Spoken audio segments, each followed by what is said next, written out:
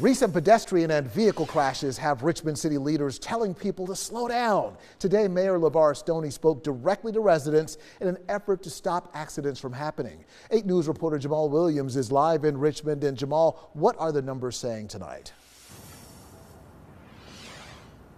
Well, Eric, fatal crashes are actually down 32% this year compared to 2023. But Stoney wants drivers to be aware of their surroundings and others on the road. It's pretty simple, but I will repeat it till I'm blue in the face. We have to slow down. A stern message from Richmond Mayor Levar Stoney, who says eliminating traffic accidents needs to start with better driver safety. According to Stoney, more than 5,000 crashes occur in the city each year, with 16 deaths on average. He says officials are doing their part by developing engineering programs that mitigate traffic.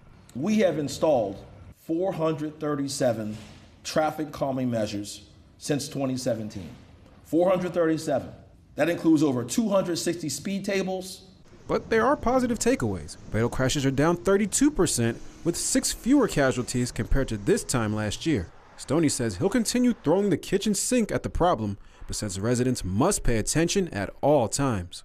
We are creating a culture of safety here in Richmond, a culture of responsibility and mindfulness amongst all of our drivers, but we need our drivers to do their part.